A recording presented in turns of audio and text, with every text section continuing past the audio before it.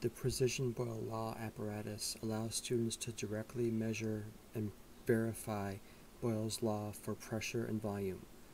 Unlike other methods that use a syringe, which may create results that are all over the place, this device can give you very accurate results verifying Boyle's law. The vent cap at the top allows you to either lock the air in the tube or release it to ambient air pressure. The glass tube inside has an outer protective plastic tube, so if anything does break, it's all self-contained. There's over 60 centimeters of measurable scale.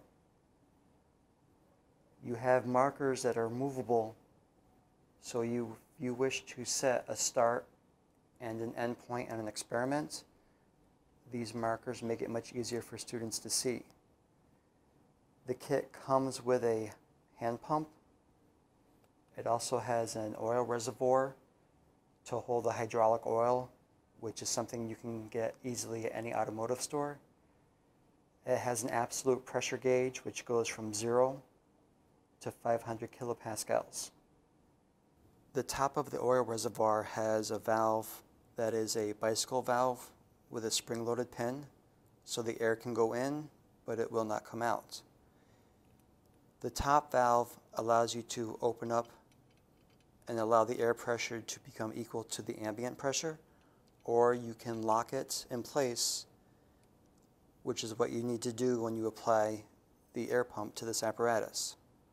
Then there's the oil cap. You unscrew this, place in your hydraulic oil, and then place this back on nice and tight. I connected the hand pump to the valve on the back, and I locked this open to keep it on the valve. When I pump, it goes up. However, if you let go of the pump and you see the level going down, you don't have a secure connection here.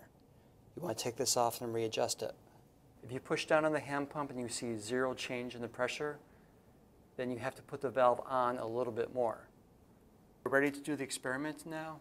So we're going to do one pump, which is going to give us about 50 kilopascals of pressure increase.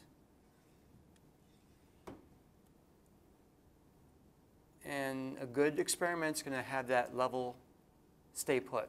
The oil level will stay stationary. Just repeat this every 50 kilopascals. Record the height for each pressure. For best results, I would recommend using 20 kilopascals and recording the height that each additional 20 kilopascal gives you. And then we're going to go into what you can do with that in a graph. The core results you want to see are if you increase the pressure, the volume decreases, which is an inverse relationship. To make the graphical analysis easier, what you want to do is have the pressure be on the horizontal axis and have the inverse of the volume be on the vertical axis. This will give you a very nice straight line with a correlation of almost 1. If you're trying to get the idea of pressure versus volume across to your students, some of the traditional models are not very convincing. This apparatus is very precise and gives you very repeatable and accurate results. The design of the apparatus takes into account safety as well as usability.